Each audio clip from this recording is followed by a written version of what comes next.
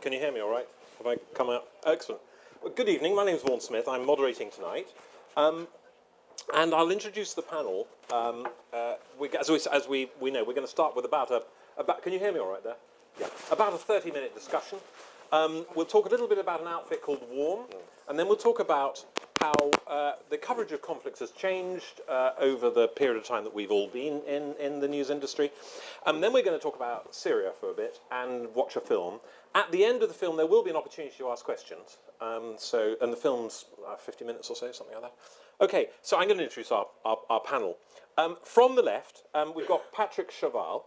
We all know each other pretty well, us old news hands. We've all covered the stories and been there. And Patrick he's an Anglophile, extraordinarily, so he's very welcome here. I sort of learn. He's got a history here that he no doubt will tell you all about.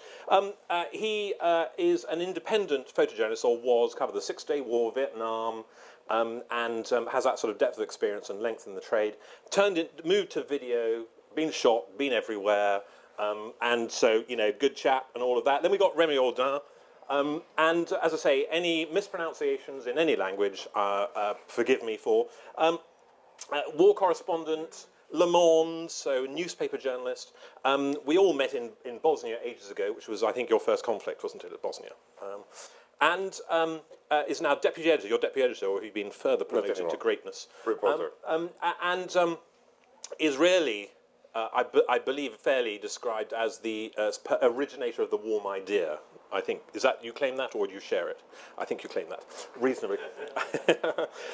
Charif Kiwan, who is a producer for Abounaddara, have I pronounced it right? Abounaddara Films, which is incredibly interesting, and you're going to see one of their films. Effectively, what they do is they anonymously put films out of Syria to avoid censorship. So it's quite an interesting, very interesting initiative, and we'll learn more about that tonight. Paul Lowe's closest to me. Again, photography. You've been a photographer most of the time, but you're now a lecturer at London College of Communication, is that correct? Yeah.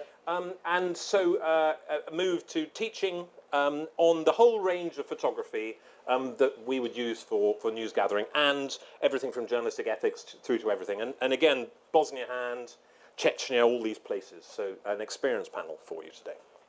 I'm going to start, if I can, asking, if I may, Remy, could you explain an outline of what the Warm project is and what it is you want us to understand about Warm? What is Warm? So Warm is about two things mainly. It's about gathering people all together, about reporters, artists, historians, being together to work on conflicts, all the world conflicts. It's international project. And it's about having a center which will be based in Sarajevo in the future when we find the money, which is both an archive center and a production center to help people produce, you know, films, books, exhibitions, whatever. We got the idea when we gathered in Sarajevo for the 20th anniversary of the war in Bosnia. This was a journalist gathering. By the way, we never go back to stories. And this was the one story that we all oddly went back to, and we all saw each other again back in Sarajevo. It was obviously an important story for us all. Yeah. So, so we were like hundreds and hundreds, you know. And I was there a few weeks before to help, you know, our friends from Sarajevo to organize it. And that's how we got the idea about Warm, because it doesn't exist. We all love, you know, the Frontline Club, projects about film, about photography, about Vietnam, about Bosnia, about whatever. But there is no project about all conflicts and about, you know, all, you know, bringing together reporters, artists, different people. So that's how we got the idea with our friends from Sarajevo, who are mostly artists, and you know, Paul is working a lot with them also, activists, about war memories, and then when we talked about it in a small room during this with Patrick, Van, few people, John Jones, Gary Knight, and then we started Warm. We are doing our first festival at the end of June, if anyone wants to come to Sarajevo. Where will? Oh, it's in Sarajevo, the festival. Yeah. Yeah. So,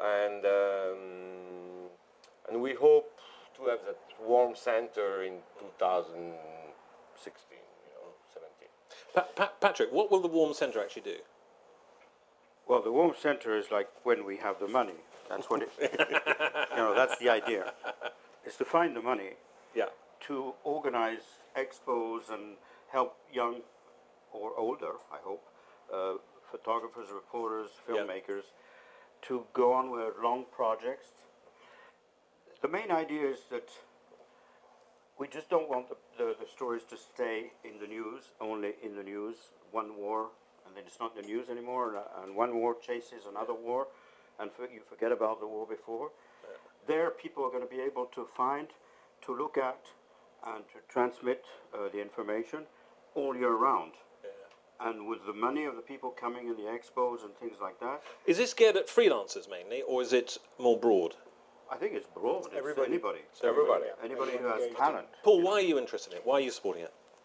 Well, I partly live in Sarajevo, so I've got a vested interest there, but I'm also very interested in education and archives, and obviously a lot of the questions, the research, the kind of ethical questions, for example, around the way we cover conflict these days. So there's a whole range of really quite important and quite difficult topics that we want to try and engage with, and give a kind of critical perspective on some of that, and not just within journalism, but also looking at the world of culture and art, and in general the representation of conflict, both contemporary conflicts, but also historical ones as well. And obviously Sarajevo, as a city, has a unique character because of its role in the 20th century, but also because it's a mix of different cultures, it's a melting pot, different religions and so on. And we also felt it was probably the one city in the world where kind of everybody could sort of agree to go to, because it's, although there are sides there as well, we really felt it was a kind of symbol. And I think the way that all the journalists came, as you said, we haven't had a 20 years of Kabul or 20 years of Baghdad, whatever it might be. There was something about that place that kind of captured people's imagination, people's soul, I think. A lot of journalists, as you said, cut their teeth there. It was kind of our generation's conflict. And I think we've got very strong and fond memories there and good connections. And also, it's well connected. It's in Europe. It's actually quite a good place because it's very easy, for example, for people from countries like Syria to get visas because it's actually not in the Schengen. Oh, that's an important point. So it's actually got this ability to kind of act as a cultural sort of boundary space, if you like. So since we started, we work with the most famous university in the world. People are really getting interested into what. Sorry, but also with. Which university are you working with? Sorry. With universities like universities, okay, London, Paris, in the US and so on, museums, and so on. But we also get, long letters from a Somali rock band or an Iraqi rap group or whatever, and it's really interesting to mix all these people together. That's what we will try to do with this first festival at the end of June. So it's got a fair amount of art. It's a small festival. It's quite artistic then, isn't it, as well as journalistic? I think during the war, Sarajevo, one of the really interesting things about it was the way that the citizens resisted the conflict, not just through by going to the front lines, but it was by things like art and culture and music. Okay. So it's broader, it's quite broad, isn't it? Absolutely, and that heritage is sort of carried on, and so it's very much a cultural centre. There's a lot of still film production going on there. There's a very successful film festival. So we're building on that kind of, in a way, Sarajevo is a kind of festival city in some ways. And the festival this year, it's not going to be quite as grand as we'd hoped because of the funding, but we're going to have some really interesting exhibitions. We've got a tribute to Chris Hondros, who, as many people know, was killed in Liberia. We have a very great new show about Grozny. Libya, sorry, not Liberia, apologies for that. We've got a lot of films, including the Syrian film from here, a series of documentary films. We're going to have a one-day conference that's going to involve people coming from Europe, curators from museums, galleries, historians and so on, to talk about the sort of issues around media and conflict, photography as well. And then we're going to have a one-day kind of brainstorming event for WARM itself, where we're bringing people, the people who are attending the conference are going to help us plan the future, think about what kind of archive do we need to build, what kind of questions should we be engaging with and so on. And the idea is that the festival will then become an annual event at the end of June, beginning of July every year, because that's obviously around the time of the 100th anniversary of the assassination of Al-Shufan. So it's a long-term project. Extremely interesting. You know, and every year, hopefully, it will grow and it will build and get bigger and bigger. And bigger. Certainly the Frontline Club is in support here and partnering with you and very good reasons. So we're convinced. So, but Charif, could you tell us a little bit more about Abounaddara and pronounce it properly for me and explain what it is about as well? One word yeah. before Charif talks. Yeah. When we went back to our cities after this 20th anniversary, when we came back to Paris, London, everywhere, Abounaddara was the first one project out of Syria. I mean, it's not our project. They existed for years. You're supporting it. But, you know, partnership, supporting, and so on.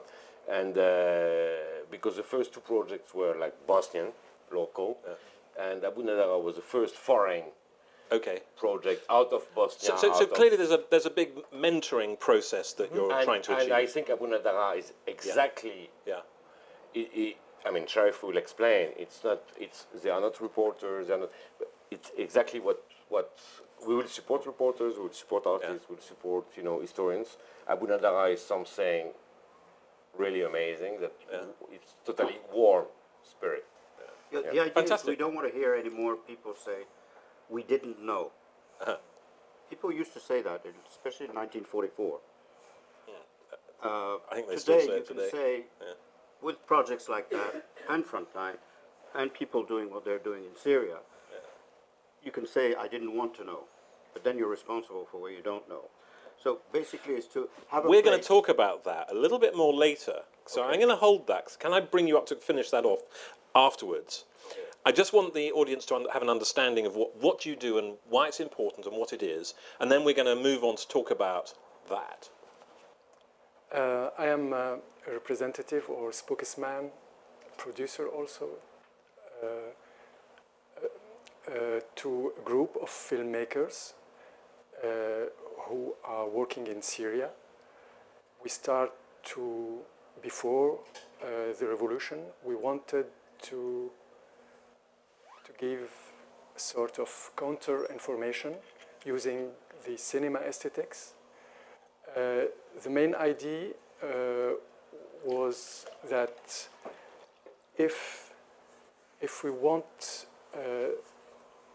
people around the world to see our society, we have to build our own image, our own temporality, because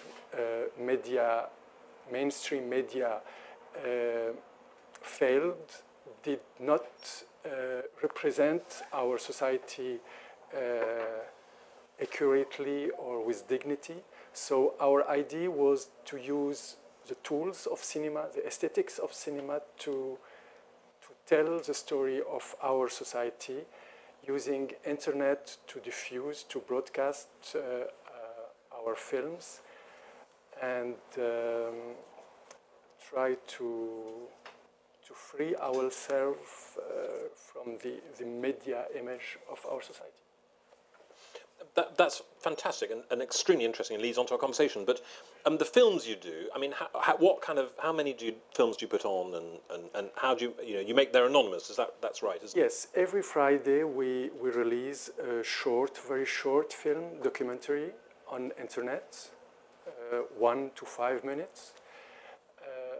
We are all volunteers, all anonymous. Our films are signed by Abounaddara, which means man with glasses.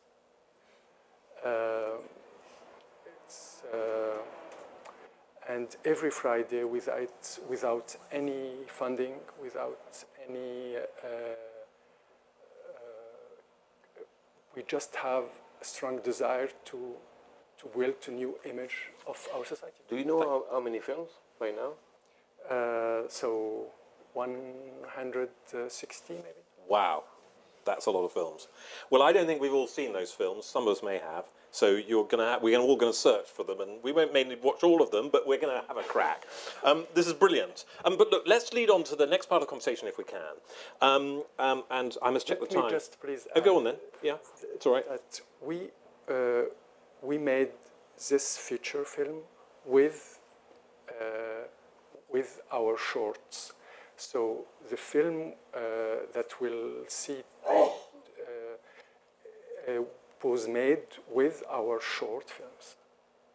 Well, that's brilliant. That's a good context. So thank you for introducing the film, which we'll see. But now I'd like to talk about, you've led us into this idea that you feel clearly strongly enough to do all this work that you're doing, that your country isn't being represented properly by the mainstream media, here, for example. That's a pretty good place for us to start, I think. And I think I want to tie it into your point, Patrick, that the public no longer have the right to say they didn't know; they just ignored it, because one wonders whether they're really terribly interested in what in the job that we do or the content that we deliver very often. Can you start us off by commenting on this idea that okay, you're claiming we've done our job, but if they're not interested, why are we risking our lives? Well, first of all, I'm not there to entertain the public. I'm there to give them some information on what's happening around them. But they don't care. So Well, we why have are you to doing make it? them care. And maybe one way is to have the Syrians making their own films, and it's on internet. By all means, we have to make them care and warm, because they can go. And if somebody would tell me I didn't hear about this story, I didn't see his films, go to Warm, or go on the site of Warm, comment on dit site en anglais? Website. On the website of Warm, and check it out. And if you don't check it out, well, you're a fool, you're an idiot, because the war is going to come one day at your doorstep, and you'll have a stupid face, So you have to check out things. It's only one world. I mean, not only for good things and movie stars. It's also So we're not failing; they're failing. The audience, they're failing. Well, we're in good shape, aren't we? We're doing the job right. I'm not sure it's necessarily the audience even that's failing. I think it's very often it's the misfit between the narratives that are being put out by the journalistic community and the narratives that are being put out by governments. Because governments have a whole set of interests that don't necessarily And a massive follow. PR machine as well. Absolutely. Massively better funded than our trade. Totally, and the assumption that a government is essentially a benign organisation that wants the greater good of humanity is obviously pretty flawed. And I think we very much saw that in Bosnia, where there was a very powerful narrative coming from almost the entire journalistic corps, I would say, that there were bad guys and good guys in this. Okay, some bad guys were worse than others, and some good guys were slightly bad as well. But overall, the situation was that there was a clear aggressor against a clear victim. But the narrative that came out of London and Paris and Washington was, no, it's the old ancient ethnic hatreds, etc. We don't All about each other. All that. And so, because there was that misfit between what the journalistic corps was saying and obviously the governments, it's only when situations reach such a kind of, either because of quite often a spectacular media event, as happened with Srebrenica, and some of the marketplace massacres in Bosnia, etc., when the government is kind of forced into action because it goes beyond a certain sort of tipping point, it can no longer pretend that it can't get involved. So I think, if the journalist coverage isn't there to kind of build that argument, to provide the evidence that all sorts of different stakeholders can engage with, then we're failing society. And I think that social role of what we do is very, very important, and we mustn't lose it. Thanks for that, Paul. I'm going to follow that up. Remy, you're a bit of a cheese in Le Monde. You're a deputy editor and all that. How do you compare war journalism today, covering conflicts and informing the public, with when you started? How's it changed? I'm not looking for the technology necessarily. I'm just looking for how you put, is your newspaper informing the public like it would have when you were a young reporter in Bosnia? Exactly the same. Exactly the same. It didn't change. So, no, I think... Is that typical, or is that just that Le Monde is obviously wonderful? I think Le Monde, what I do for Le Monde, it didn't change. At all. So what are we talking about then? We're talking about the changes, and you're saying there are no changes. What we are talking about is something different. Is that when we met 2 years ago and we started Warm, it's about, we were like, I was only 20 years experienced. Some of you a bit more, but, and I think the idea was to get people together. We all noticed we were so interested in some university projects, artist project, Abounaddara, other people, I think we are not sure we are so useful. One reporter, one newspaper, the media, It's interesting to be together. It's interesting. Well, Charif has said... It's a way, to fight for the truth or to... I don't... But Charif said you're doing a crap job, hasn't he? He said Le Monde, he said basically the mainstream media is not doing the job on Syria. Is that fair? I agree. It's fair. So Le Monde isn't doing the job. Look, I'm not going to Le Monde. I think Le Monde's fantastic. But I'm just We are saying, doing our best. But we haven't got better then. Because we are doing our best. Yeah. But the idea was, you know, let's gather, let's think together about how to fight for, you know, I don't like to say to fight for the truth because it's a big word, it's a bit, but that's the idea, you know, it's, I mean, to try to do our best, you know, Charif is doing his films, we do our reporting, photography, your films, you know, but let's try to do together something, you know, with archives and production together, but try to do our best, you know, a bit more. No, it does. It sounds like what you're proposing on Warm, which we're very supportive of, is certainly trying to address some of these ills. But Patrick, can I talk to you on this because you've been doing this longer than the rest of us. How has technology changed the way you work? Is technology that's changed war journalism, or is it not technology? What's changed what we do? Well, technology makes it easier to work. I mean, there's a film coming every week. It would have been very difficult before. Yeah. You would have to find a horse, a donkey, or whatever to go get films out. You have this fast information that makes that you have the people from the country who are the first report, which I think is great. Some reporters say it's killing the job. Who cares? First of all, it's not a job. It's a way of doing things that we're doing. And I think we're part of a big group. I'm not working alone. I'm working with him. I'm working with the people. Well, I didn't go to Syria, but if I did, you have those people who are making films. I see their films. And when I see them with their phones, you know, going like this in the crowd, it's like somebody calling me saying, can you please come and help us? It makes me even more eager to come.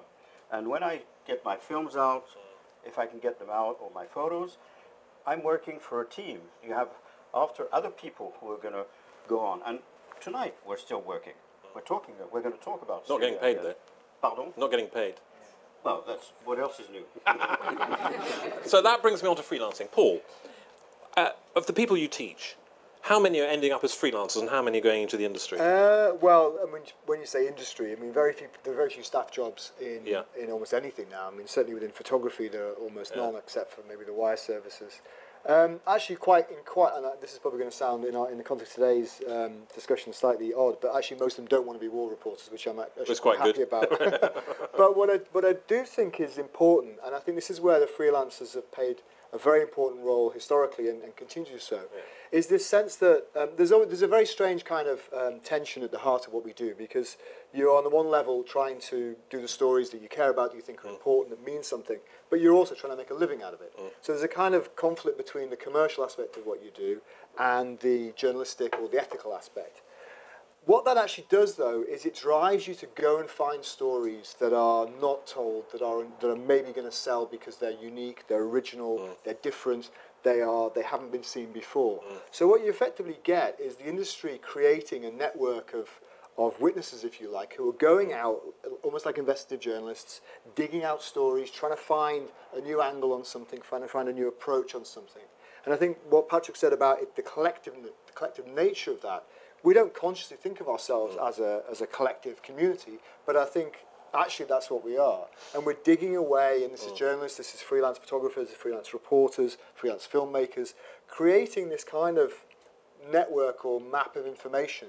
It's then up to the audiences to engage with that and try and make sense of it and find. I think what's really interesting about the technology is that what it's changed in many ways, I think, is the power relationships in the industry. You know, when I was working predominantly, the person that paid you was the person that published the work that you did. So, you know, you work for the Guardian publishes your work, and that's who pays you. Nowadays, it's much more fluid than that. You know, you've got people like Marcus Bleasdale, for example, working in Congo. He's making his money from grants and foundations and NGOs that are interested in the issues he's photographing. The work's being published, but actually the amount we're getting paid these days for that is so small it's almost not worth it. But what it does give is a shop window to the world. It promotes the work. It's a great kind of space for the work to be disseminated from. But the actual income that he's generating to be able to further his projects is coming from another source, because that source wants that story to be told. And technology is allowing us to distribute that in a much more level playing field. You can basically be your own media distribution. But so it's enabling more freelancers. I mean, I'm going to open it up to our audience very soon. I just wanted to come back. Charif is doing his job with his team because he feels that the story in Syria isn't being reported properly.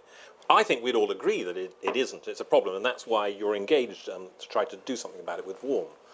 But I want to, why is that? I mean, building on the freelance thing, most, probably 80-90% of the people covering the Free Syria side, the insurgent side in Syria, are freelance. Those people coming from Europe and America, they're freelance. They're not working directly for news organisations. They're not given a salary.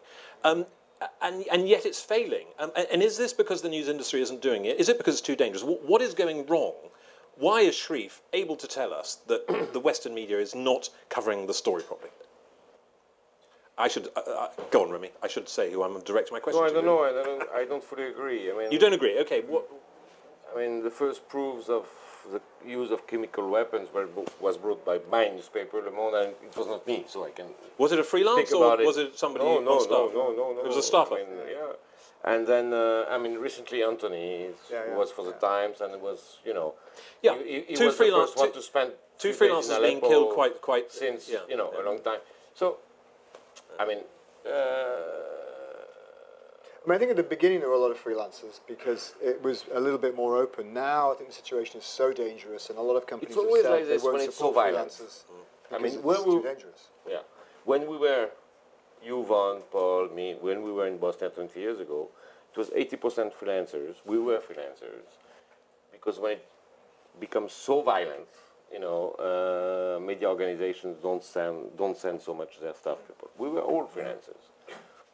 Same in Syria, but I mean, the main, I think BBC, Le Monde, the Times, whoever, they are still going there. I want to open it up to the audience to ask questions. So please put your hands up for your questions. We've got one. Please, wait. If you can introduce yourself and.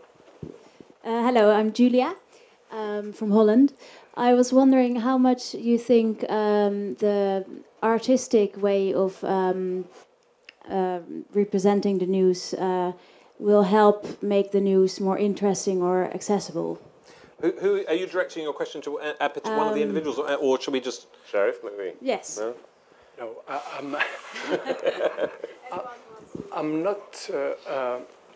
What we are doing is not to represent news in an artistic way. We are filmmakers. We are not journalists. We are not reporters. So we don't have to tell the truth.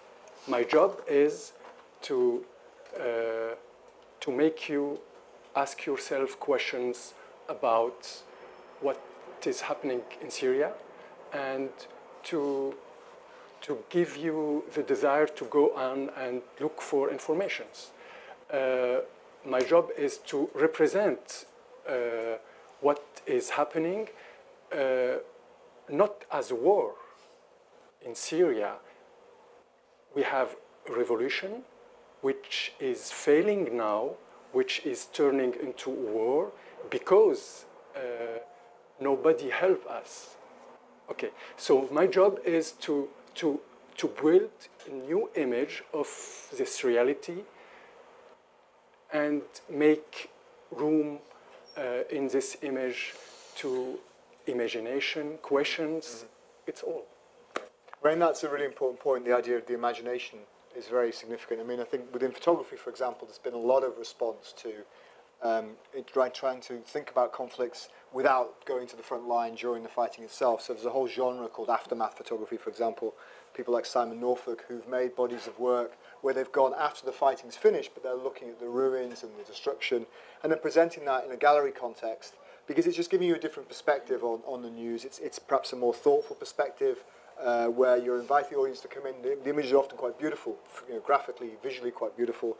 And then you're looking at it and you're realizing actually these are, destroyed buildings and so on. And it's beginning to work in a more metaphorical, more symbolic way. And it's just another level of engagement with the issues that we've got. And we've actually, Kai Weidenhofer, who's at the back there, has done a fantastic project about barriers and walls, all these parts around the world where there are physical walls between communities. So in the West Bank, in Palestine, in Belfast and so on. And he's just done an amazing exhibition in called Wall on Wall, where he puts these giant billboard-sized posters of the walls onto other walls in other countries, cities around the world, in places like Berlin and so on. So it's a way of kind of making an intervention outside of the mainstream media into people's consciousness, really. And I think that's where the artistic approach, or a more what you might call artistic approach, can be very, very effective. Maybe to answer your question, also a good example is Patrick, who after 45 years, a few years ago, of war reporting, did a project in Paris called Gary C.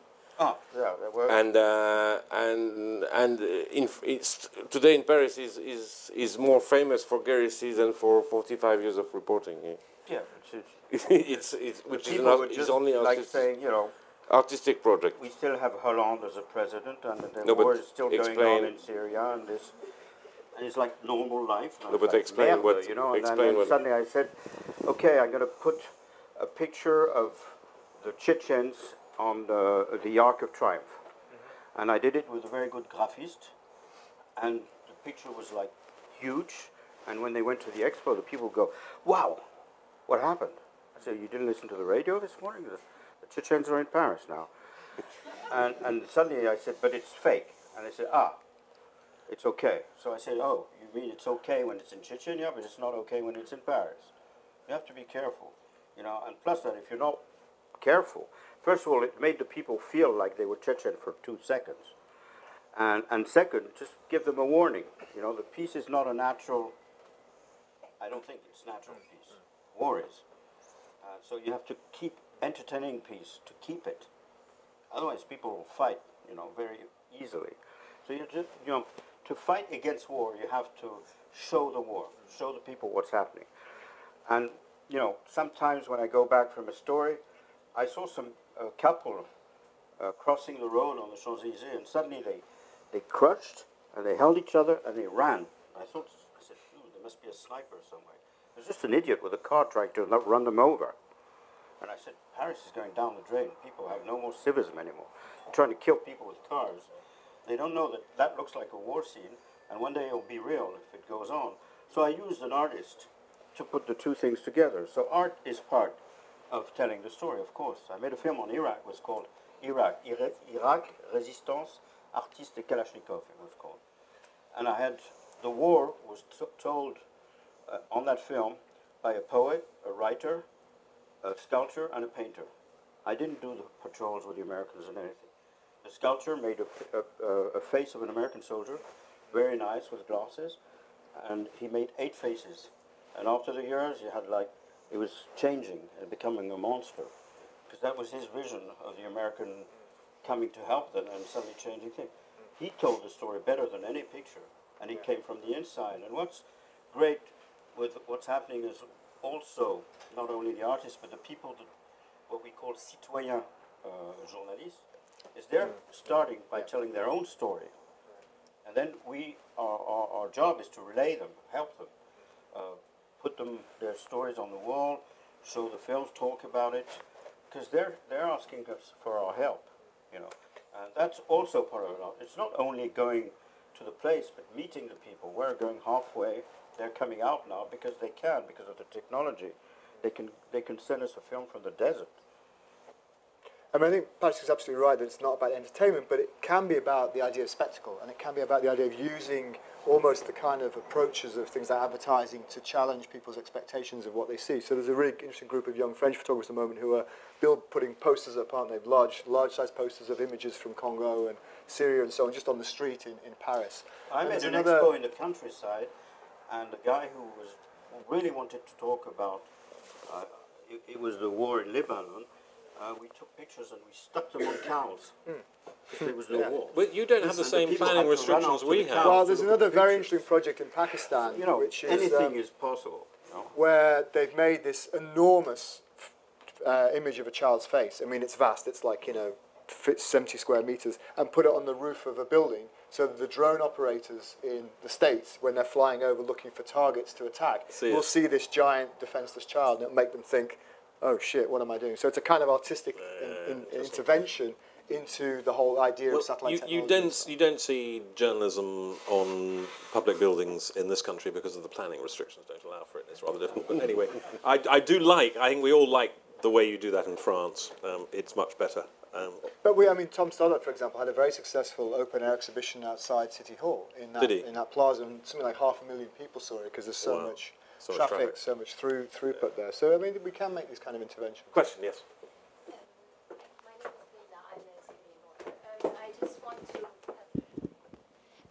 I want to say to It's working. It's working. I want to say to Charif that he's not doing the films fair by saying that they're just they're making films and not telling the news, because I spent my entire life in Syria, and people find it very hard to believe that I had my entire education in military clothing and learned how to use a Kalashnikov at 13 in school.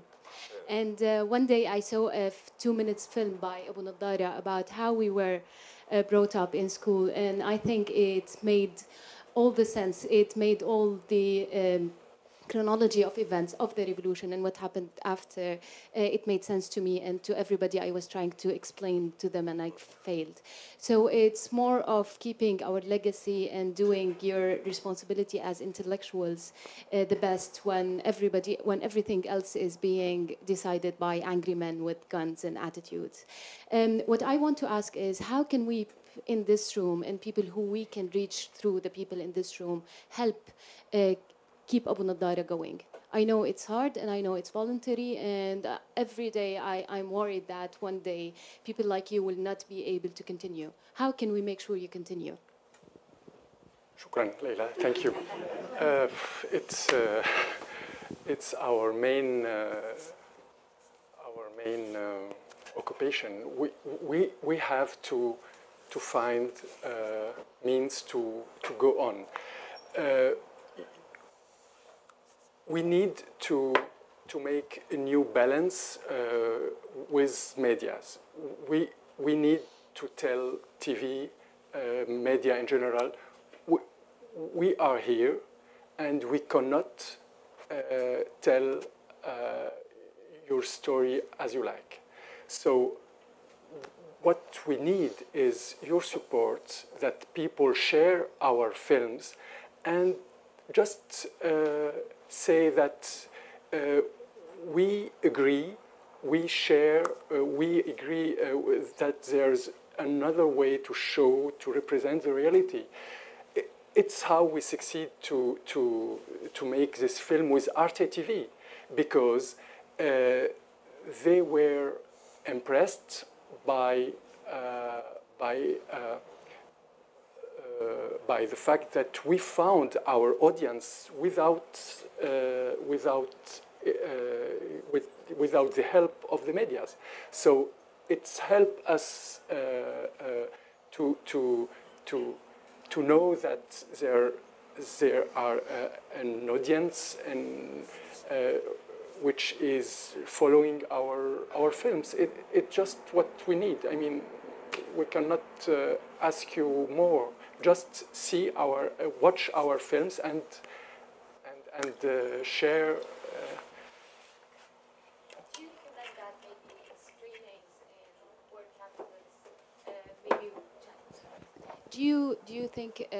Do you want to ask people to screen those more in schools, in universities, in cultural events? Is this what you want? Is this the way you want to spread that? Yes. Now I'm trying with my comrades to go to schools, especially to speak about the flow of images, YouTube images, and how to deal with those images. You will see we try to edit those images in a certain way. It's really a huge question, how to deal with this flow of images we receive all the day long. So I think it's very important to go with our topic, with our preoccupation, with our Syrian affairs, to audience in London, in Paris, everywhere, and tell them, look, it's how we deal with this flow of images, and see what can you do, how can you identify with this work, and let's try to to make some common rules, and I don't know if I am clear. Yes, we need to go to schools. We need to reach a general audience, universal audience. We don't want to speak with people and ask their pity or their, oh, poor people of Syria. It's really ridiculous. We need to yes. Now we've got time for 2 more questions. We're going to have the film quite soon. So if we can keep questions short and answers short, please, over there. Remy, you said nothing changed in reporting in 20 years, which is quite upsetting because when Patrick started probably around 1967, 6 Days Wars, any news were better than no news. Now we are sifting through tens of thousands of videos and tweets and pieces of information that are unsifted, unorganized, unverified. We're not looking for the media to be the transmitter of news because it's transmitted now much better than it was 20 years ago. We're looking for you to be the verifier of what's true and what's false. And you're getting, rather than expanding, it feels like the industry and the freelancers are becoming shorter and more concise and more like Twitter rather than dragging everything up to your professional level. Is it not? No, I said nothing changed because Van asked me out of technology issues. So I think the way we behave, when we report, nothing changed. We go to people, we listen to people, we try to check information, we try to, I think the way Patrick or, and the older guys in this room, John Swain, and others, reported from Vietnam and Cambodia, didn't change. My way of reporting is still, of course, we have very different tools. We have very different technology around us. We have very different people around us. We have citizen journalism. We have artists with, or various people with different tools. But the way we behave on the ground when we are reporting, didn't change. It's the same. It's very simple. It's very simple. More reporters.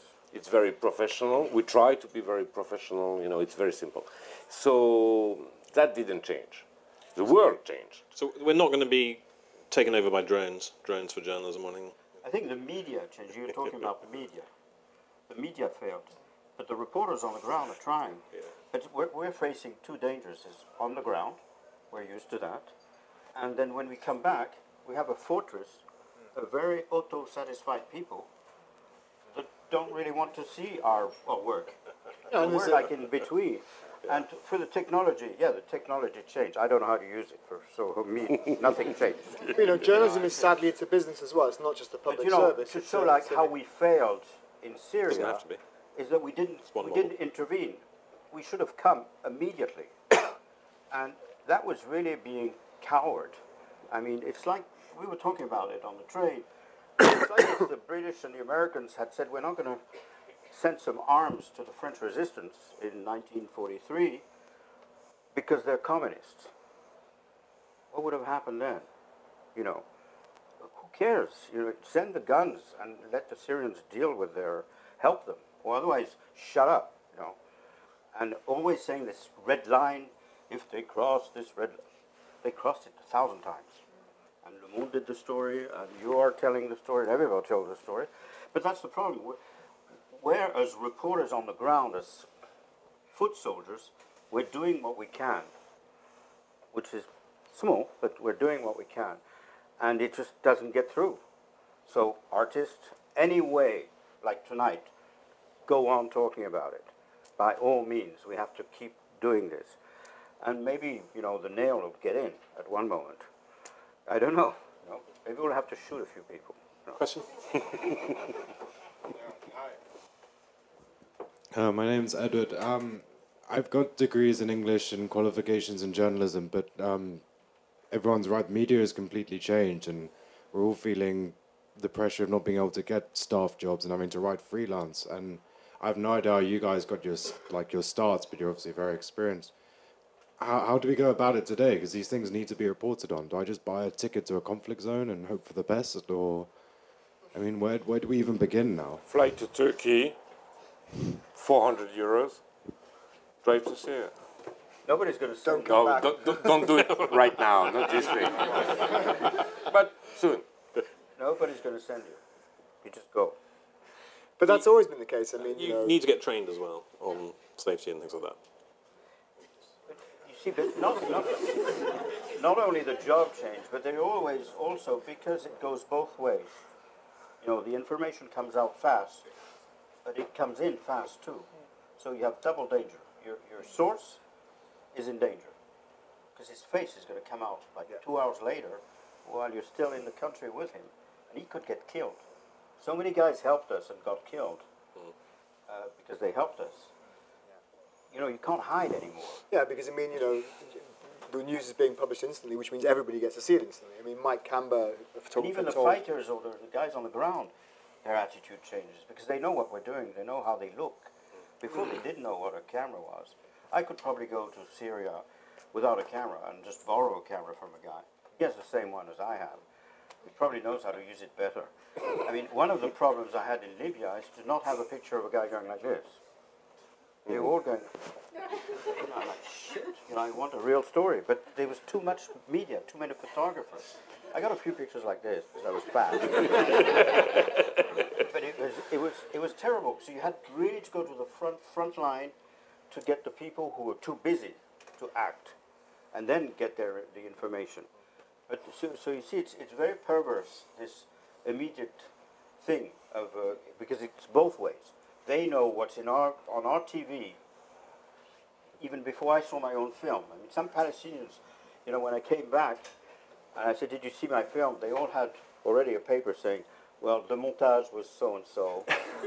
The sound was not very good." I mean, scorecard. And one guy had changed his hair because he thought he was ugly in the film. And I hadn't even seen the film. You know. So that has changed, but both ways. Even the army, like the American army, they're being much more careful. But it's no use for them because now it's soldiers filming their own things, you know. So they're trying to stop us and it leaks from behind. So I think we should all, you know, get together and say, okay, the information is going through all over the place. But I think there's too many reporters. I shouldn't say that, but there's so many guys now that you don't know, you know, if the guy's acting or really talking to the...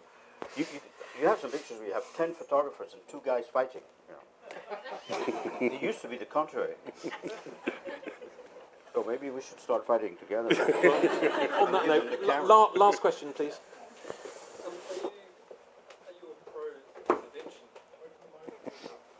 Are you all pro-intervention then? Like, I watch a lot of mainstream media. Dare I say it, I read the Times every day. I don't know if that should be against me. I read the article about the Times journalist that got shot in the ankle by and befriended Andrew Lloyd, yeah.